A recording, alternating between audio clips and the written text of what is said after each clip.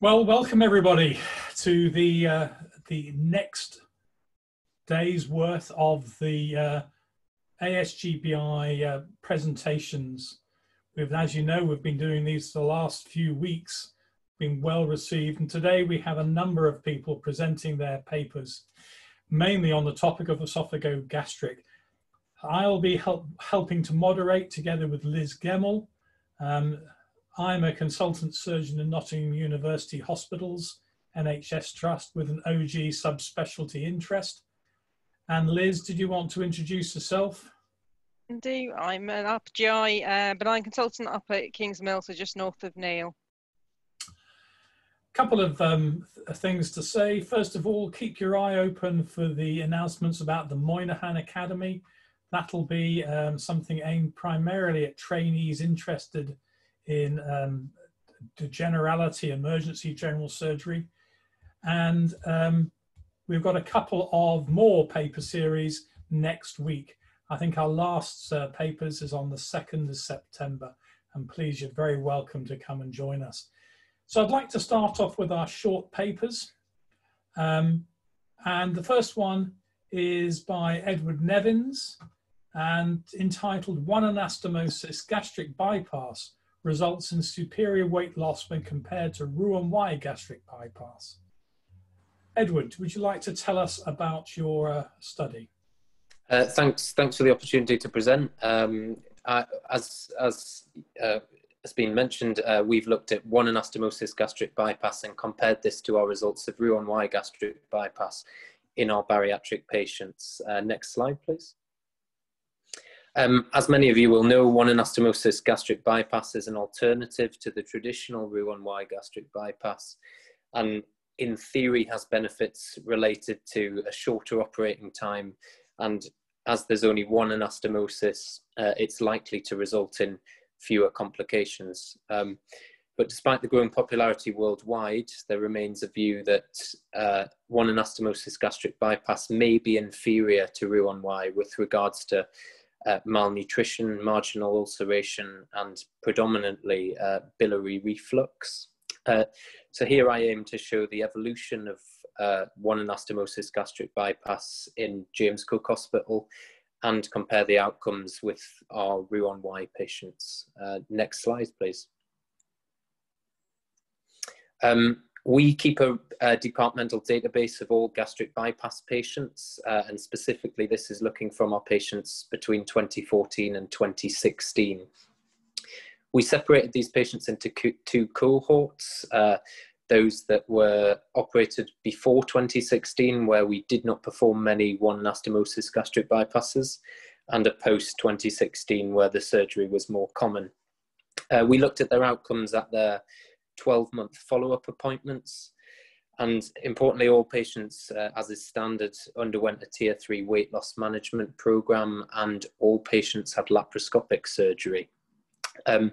Excess weight loss was calculated as per the equation you can see there, which is a standard method of assessing weight loss following bariatric surgery. Next slide, please. Here you can see that during this time frame we had a total of 537 patients across a 36-month period, and the left table demonstrates that we had a predominance of female patients in both cohorts, so 81% and 82% respectively. The type of bypass, the proportion of one anastomosis gastric bypass increased from 5% up to 29% across the two cohorts. And as you can see from the table on the right, in both cohorts, the excess weight loss was increased in the one anastomosis gastric bypass patients and was slightly higher weight loss, so 81% compared to 63% in the 2016 cohort when comparing one anastomosis to Roux-en-Y gastric bypass. Next slide, please. So as we've demonstrated, one anastomosis gastric bypass is a safe alternative to Roux-en-Y gastric bypass. In James Cook, its use is increasingly common. Here we've demonstrated the efficacy of the procedure, and it justifies its use as a mainstay of anti-obesity surgery. And then the last point demonstrates the safety of the procedure. We've only had two, during this time period, we only had 2 major complications, one of which was a return to theatre due to a post-operative bleed from recovery, and one was a late abdominal wall hernia, which required another operation. Thank you, and I'd like to invite any questions. Well, thank you very much indeed. Nicely kept to time. If I can just start off with a couple of questions. If anyone has questions, please put them on the QA chat thing, and then we can ask them. So why not just do a sleeve? Since your gastric bits, it looks incredibly like a sleeve. So a sleeve is predominantly a restrictive operation, and we've actually got a cohort of sleeve patients, and which I haven't presented today, and our excess weight loss is not as good as the malabsorptive procedure that we get with the with either of the bypass patients. The sleeves often dilate as well, so we find that there's a proportion of patients that don't lose weight, and certainly don't continue to lose weight in the long term after the sleeve. So that brings on to the other technical point is, what's your length of bypass? Has that changed over this historical control period to give you your apparent excess weight loss? So we have 2 bariatric surgeons who tend to stick to a same limb length. In the Roux-en-Y patients, we stick to 150 BP limb and a length that is comfortable for the alimentary limb that comes up to the gastric pouch. In the Roux-en-Y patients, which we tend to see as about 50 centimeters. In the one anastomosis gastric bypass patients, we again it's 2 meters to 150 centimeter BP limb or BP loop in the one anastomosis gastric bypass, I should say. So they're fairly similar. They're fairly similar bypass lengths, but again, I do agree that it may be that there's a marginally longer BP limb in the one anastomosis gastric bypass patients that may be the reason that we are experiencing excess weight loss. And then the last question from Ahmed: have you looked for the effect on diabetes or other such comorbidities? So we haven't.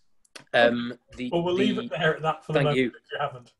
Thank you very much. Liz, do you want to take on for the next one? Yep, thanks very much. That's a great talk. So the next one is the role of cannabinoids and the treatment of gastric and esophageal cancer by Ahmed Salah. Thank you.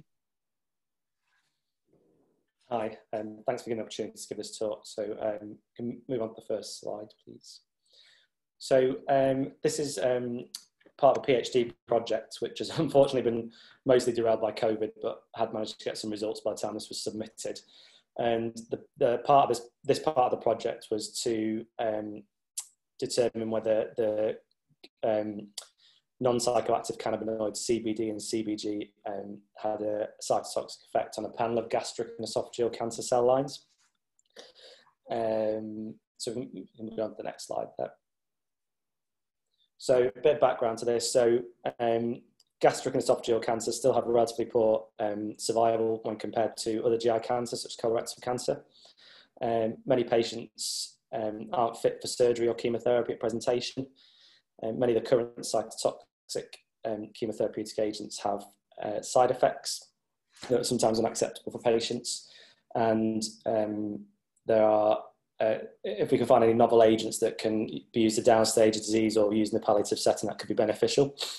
So we've used a panel of cell lines, which I've listed there. So there's 2 esophageal and 3 gastric cancer. And then a bit about cannabinoids. So they're naturally occurring chemicals that are present in the cannabis plant. They can also be synthetic, and they're also found in the human body, and they're known as endocannabinoids. And there have been some recent changes in the legislation and the law that have sort of paved the way for cannabis and cannabinoid-based research. Next slide, please. So methods-wise, the cells that we use are maintained and subcultured as per the guidelines from ATCC, which are the people who provide the cells.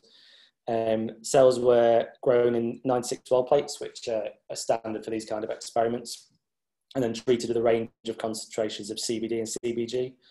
And then after 96 hours, we looked at the viability and assessed the viability of the cells using MTT assay, which is a well-validated colorimetric assay, which is quite commonly used to check for drug effects on cells. Experiments repeated at least 3 times, and the viability was calculated at each concentration, and IC50 was calculated at the end, which is the IC50 is a concentration which inhibits 50% of the cell growth. Go on to the next slide. So, it's not showing up very well there. That is not how I sent it in, but anyway. So you can see that the cell line, so on the left, we've got AGS, N87, SKGC2, and the other 2 cell lines that I mentioned. And overall, we can see that when all the results are combined, as the concentration goes up from 0.2 micromolar to 100 micromolar at the other end of the spectrum, we get inhibition of cell activity. Now, it doesn't tell us whether the cells are dead or dying, or whether they're just not taking up the MTT, which is what is used for the assay, and that was the kind of next bit of the project we've not quite got to. But on the whole, the CBD, which is the one in blue, and the CBG, both inhibit the cells, and they're shown that consistently across the cell lines. And we've seen similar effects with using cisplatin 5-FU, but those need a lot lower concentrations. So the next bit of this is to look into combination studies between these and the pre-existing chemotherapeutic agents. And that's the end of my talk. Thank you very much. Fantastic, really interesting stuff actually, and looks very promising. Just sort of a quick question. I know cannabinoids, on my limited knowledge, also have an immunosuppressive role. Did you look at anything other than the cytotoxicity effects? We've not got that far actually, because the project wasn't very far in before COVID has closed the lab, and it's been closed since March. So I know there's some research into that, and that cannabinoids have been used for people have tried to use them in MS to try and quell down the immune response, and there's some research looking at cannabinoids in IBD, but we've not looked at that as part of actual experiments at this moment in time. Yeah. And is it being used quite extensively in things other than gastroesophageal cancer? There's similar projects that have gone on in the university and that I'm aware of, looking at ovarian cancer, where we've seen similar effects, and in breast cancer. There are a lot of papers on this kind of thing, but mainly looking at very, very potent synthetic cannabinoids, which would be unacceptable in human use, because they're things that basically would, they've got very strong psychoactive effects, whereas CBD and CBG don't have any psychoactive effects, so they would possibly be acceptable for use in patients in this kind of context. Great, and I think you've been let off any other online questions, so unless anyone has them, thank you very much indeed, and good luck with the improvements as COVID settles. Thank you very much. Well, thank you for that. Obviously early results, but I'm glad you managed to get something out. So our next presentation is Ahmed Salah, Kirstine McSween is going to tell us about the effectiveness of NICE guidelines in detecting esophageal cancer from direct to test endoscopy. And I think most of us who do this should have a very clear idea of how many tests we have to do. So Kirsten, tell us. Hi, thank you. Good evening. So my name's Kirstine, and today I'm going to present some work I carried out while working as a junior doctor in general surgery at Paisley's Royal Alexandra Hospital. So for this project, we endeavoured to assess the effectiveness of the NICE guidelines in detecting esophageal cancer from direct to test endoscopy. Direct to test obviously being where GPs can directly refer to endoscopy without the prior requirement of a surgical or gastro assessment, based on guidelines published by NICE in 2016. Next slide. So the aims of our research were to use the NICE guidelines shown on the right-hand side of the screen there, so detailing the concerning presentations that would merit a referral for direct test endoscopy, and whether this should be done on a routine or an urgent basis. So our primary aim was to assess how effective these guidelines were in detecting esophageal cancer, And we also aim to calculate the number needed to test to identify esophageal cancer and to identify the common symptoms at the time of presentation where esophageal cancer was detected. So this was done as a retrospective study of all the referrals with their reports from the endoscopies over a 1-year period at our hospital. Next slide. So in this time frame, 1,105 endoscopies were carried out as a result of direct-to-test referrals. Esophageal cancer was detected in 22 of those individuals. So of all those 1,105 referrals, only 65% of those referrals were actually appropriate based on the NICE guidelines, so 1 in 3 being an inappropriate referral. However, for the 22 individuals where esophageal cancer was detected, every single one of those referrals met the criteria for endoscopy from the direct-to-test guidelines. Over 90% of the individuals with esophageal cancer met the guidelines for urgent referral, with the only individual meeting the guideline for routine referral being the one with new reflux and no additional symptoms. So of the patients where esophageal cancer was detected, our data collection confirmed that the commonest presentation of esophageal cancer was dysphagia, which was the case in over 80% of individuals, and dysphagia in combination with weight loss in 50% of individuals. Next slide. Right. So in conclusion, all patients with esophageal cancer met the NICE guidelines for referral, with only one individual not meeting the guidelines for an urgent referral. And this shows that it is effective in detecting esophageal cancer from direct-to-test endoscopy in patients that meet the guidelines. So for every 50 endoscopies undertaken, one case of esophageal cancer was detected, making it an effective intervention given the number needed to test. And as I said, 80% of patients presented with dysphagia and 50% with dysphagia and weight loss in combination, confirming this as the predominant red flag presentation. Many thanks. Any questions? Yes, thank you very much indeed. You mentioned esophageal cancer, but the guidelines are for esophagogastric. Did you include the gastrics as well in this? We didn't, no. We did identify 6 cases of gastric cancer from all the direct test and endoscopies that were carried out, but for this presentation I've only included the esophageal cancer. Because that's quite important, isn't it, to try and work out that you've actually picked something up. And so yeah. The other question is along the same lines. What was the percentage of people where you picked up significant other non-cancerous abnormalities, and how many of the patients coming direct to test were found to have a cancer at subsequent investigations, for instance, a CT scan? So one of my colleagues did actually look at that, and we did look at the follow-up that individuals had. So there were cases where cancer was identified from CT scan following endoscopy. However, like I say, it wasn't esophageal cancer, and that's why we didn't include that in our data. Okay, so from my point of view, the NICE guidelines are supposed to have a yield rate of about 3 to 4%, yeah, which is essentially where you are sitting. That means, as you've rightly pointed out, we do 49 unnecessary endoscopies for every one that we pick up.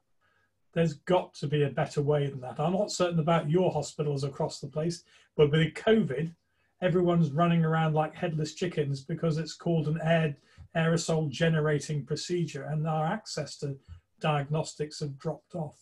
Yeah, I mean, as I mentioned, 65% of the referrals were appropriate, but actually 1 in 3 referrals didn't meet the guidelines for endoscopy, and yet endoscopies were still carried out in those individuals, and in none of those individuals esophageal cancer was detected. Every single one of them where it was detected met the guidelines for referral. Okay, thank you very much. Liz, moving on. Thanks. Thanks for that, really interesting stuff, and as Neil says, affects us all. So the next talk is Enhancing Responses to Current Treatment Strategies in Esophageal Cancer, a Novel Approach to Not So Novel Disease, with Noel Donlan, hopefully. Many thanks for the introduction. Hello from Dublin. So the incidence of esophageal cancer, as we all know, is increasing exponentially on a year-on-year basis, with adenocarcinoma the predominant subtype now in the Western world. Despite, next slide. Next. Despite a multimodal approach, at best only 1 in 3 will achieve a meaningful response, with tumor biology and adverse features dictating survival. Next. This is just data which we've published from our own centre, looking primarily at esophageal adenocarcinoma, just to highlight how significant nodal disease and adverse tumour features are in dictating survival. Next. As we're all aware, immune checkpoint blockades have garnered support in the treatment of some solid tumours, and they're usually reserved for treatment refractory cases in the majority of clinical scenarios. Next. They essentially turn back on the immune system. Next. Promoting a more tumoricidal effect mediated by the immune response. Next. And next. Essentially what we're looking at today is esophageal adenocarcinoma in terms of the tumor microenvironment and also the lymph node microenvironment. Next. So what we did was we took both lymph node and tumour matched from same patients in OSC, and we ran a panel of checkpoints. So what we found is, looking at the different compartments, CD3s, CD4s, and CD8s, we found a significantly higher checkpoint expression in the tumour than the representative lymph node. Next.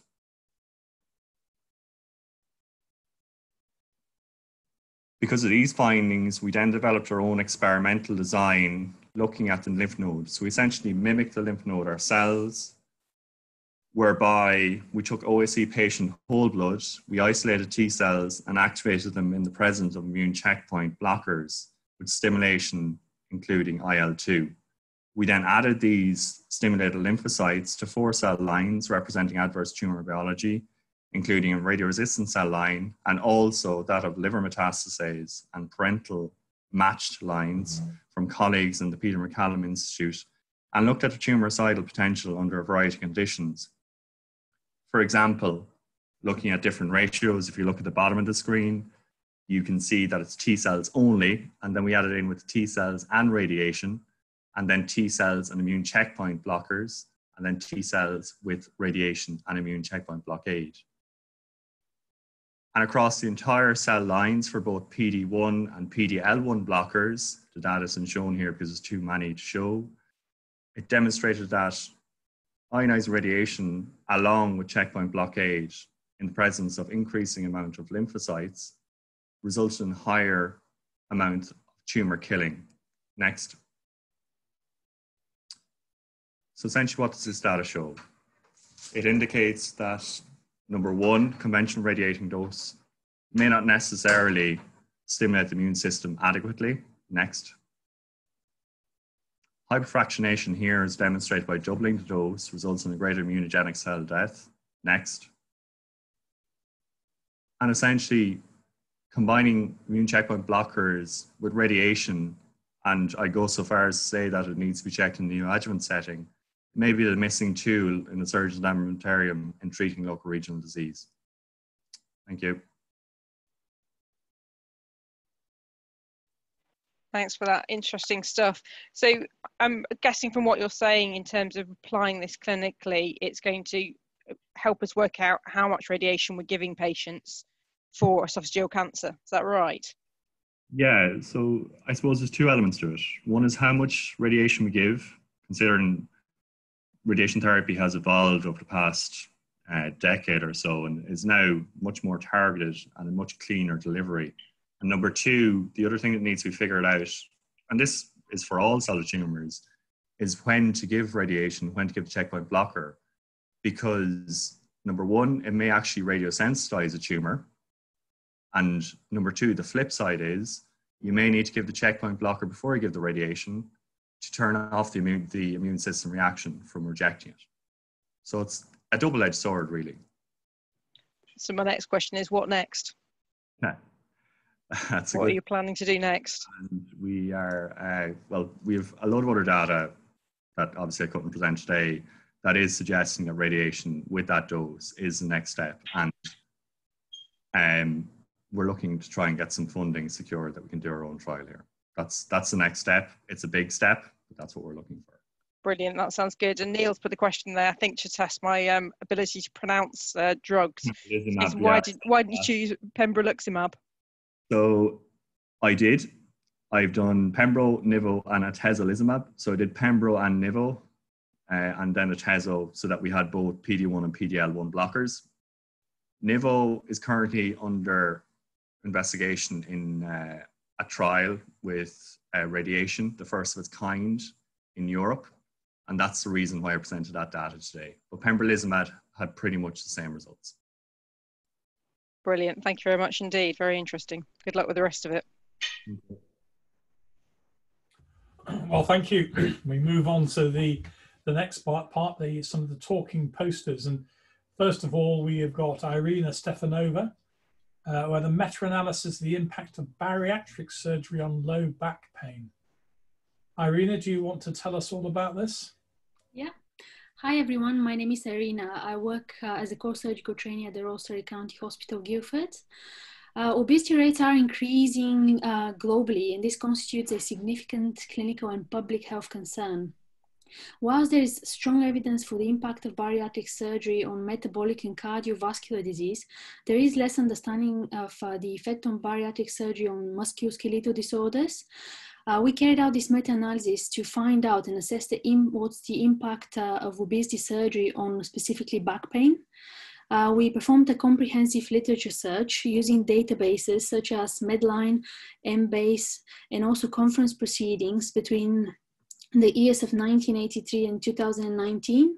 We searched for studies which specifically used a quantitative measure for the assessment of back pain. And our primary outcome was visual analog score for back pain pre and post bariatric surgery.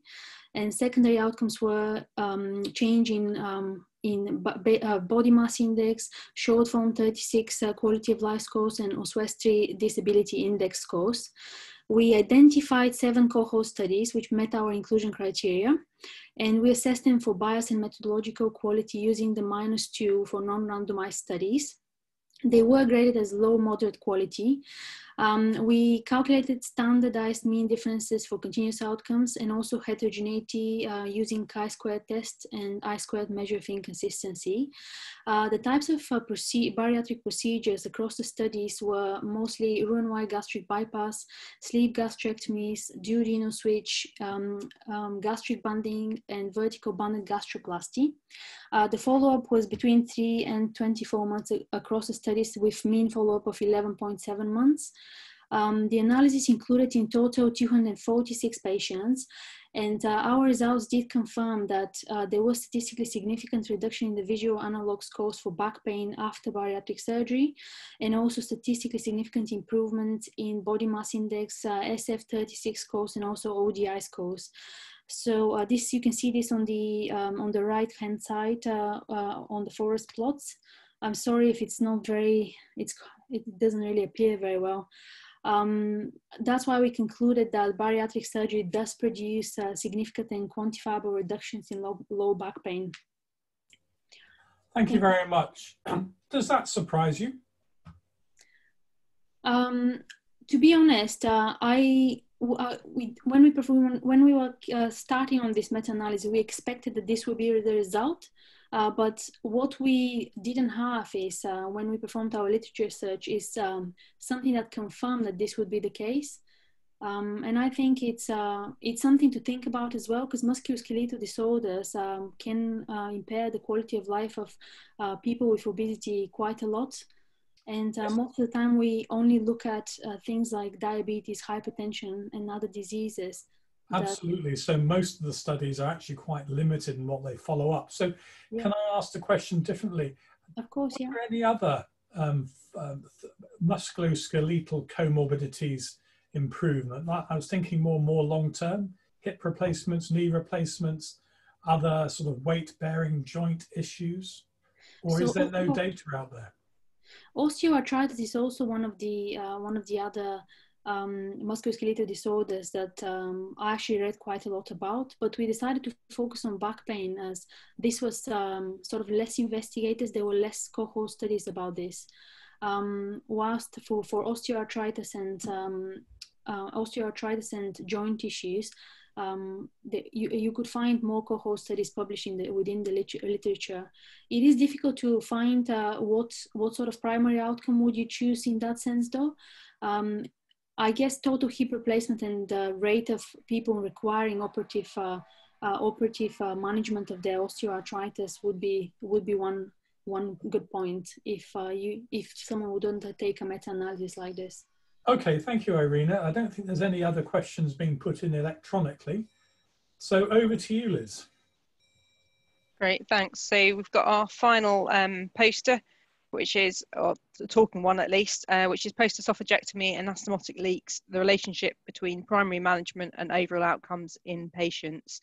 And we should have, is it Tamina Fashima? Tamini, sorry. Okay. So hi, I'm Tamini. I'm a medical student at Leicester. So as Liz already said, so this is a retrospective cohort study, which was part of a larger tentacle study, which was an international, a currently ongoing international multi-center study. And it's looking at anastomotic leaks in patients who underwent esophagectomy.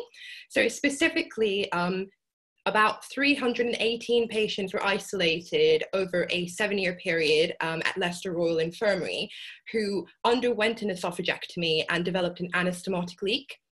So additional information was collected according to the patient demographics, the operative procedures they had, and then also the identification and treatment of the leak. So the primary outcome parameter was the 90-day mortality, and there were various other secondary outcome measures which are listed there. And in terms of the results, so we were able to identify 37 patients out of that group of 318, which gave us an overall leak rate of about 11.6%. When we compare the 30-day mortality rate between the patients who had a leak and the patients who didn't, we can see that the patients who didn't have a leak was about 3% died within 30 days in comparison to 11% in patients who had an anastomotic leak. So as expected, it's significantly higher. Also, we compared the mean hospital stay and it was roughly more than double. So 39.5 in patients with a leak and 17.85 in patients who did not have it. And then if we focus on that group of patients with the leak again, we can see that roughly it was diagnosed about 8 days on average after their initial operation. And the 90-day mortality rate, which is a primary outcome measure, is 24.3% in that group. So roughly a quarter of them died within 90 days. So sorry, so I actually had a table attached in the results, but I realized I had it as an animation, so I'm not sure if it's, oh, there we go. So if we actually compared, it's not very clear, but the initial column, so that's comparing the 37 patients who had a leak, and we're comparing the ones who died within 90 days, so the 24% in comparison to the 75% who didn't. And we can see that the patients who died within 90 days were generally older. They had a longer diagnostic time till we found out about the leak, but they actually had lower ICU and hospital stays. But that could have been confounded by the fact that a lot of them did have in-hospital mortality. Then if we just round up the results as well, we just noticed that the 30-day mortality, as expected, was significantly higher than the patients who had a leak and didn't. And then also the rate doubled between 30 days and 90 days, or more than doubled. So that means most of the patients who actually did die who had a leak died between 30 and 90 days out. So yeah, and then more analysis is to come in the tentacle study. It has been derailed a bit by COVID. So hopefully we'll get that data soon. Thanks, great presentation. So I think my question from this is, a lot of it you'd probably expect in terms of a high mortality with a leak. Is this going to change your management to a more aggressive stance? Well, the overall, again, as this is kind of sub-project from the tentacle study, but the overall purpose is to actually create a severity score, which would correlate different types of management with the the different characteristics of the leak so that we can have a bit more information at a pre-treatment stage. So in the actual tentacle study and more of in our analysis, we looked at the different types of management that were involved in comparison to stenting and if a reoperation happened again. So hopefully when all of the data from the different centers are compiled together, then we will be able to get a bit more information about how to adjust the management. Okay, and do you think comorbidities played a role in all of this? Oh, definitely. So that was so I converted a PowerPoint into this presentation. So I was trying to just get the key factors. But when we did look at their ECOG score and their ASA score as well, that had a big role in it as well. Great, thanks. I don't know if there are any other questions. So I think that comes to the end of our short papers, as well as talking posters, as one's withdrawn. So it's just flashed up. Have a look at the e-posters as well. There's quite a few interesting ones that are on there. If anyone's got any interesting things to look at. I think that's about it to wrap it up, unless you've got anything more to add, Neil. Apart from thank you all. Only to, yes, thank everybody for coming and thank everybody for participating, and please join the last 2 sessions next week. And I hope everyone has a good day. If you can give us our feedback and fill in the feedback forms on this, that would be really useful. And in particular, whether you think that, particularly the posters, you have enjoyed it more presenting in this fashion and having your poster up on a wall somewhere. All the very best to everybody, and we'll sign off. Thank you for joining. Bye-bye now. Thank you all.